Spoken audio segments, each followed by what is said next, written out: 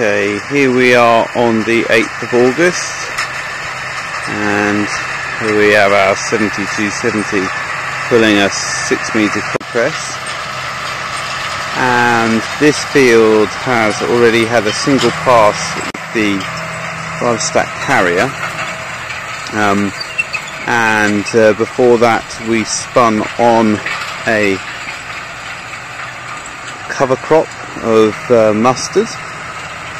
And as you can see from here, this is pretty much our standard finish here. Find my boots.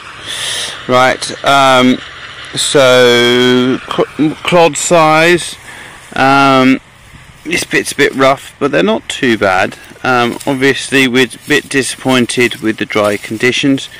That's part of the reasons for the cultivations, really, is the hope that we can find some moisture.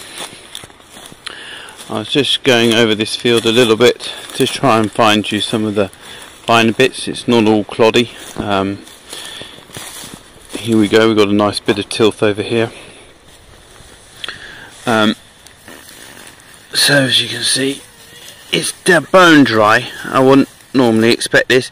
Normally we would just spin it on and roll it possibly, and that would be it for a cover crop establishment.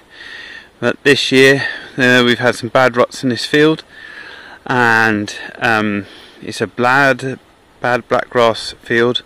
I did a video earlier of when I was on the combine here, and we've decided to this stubble is from a hybrid barley, and we've decided to put it into spring beans.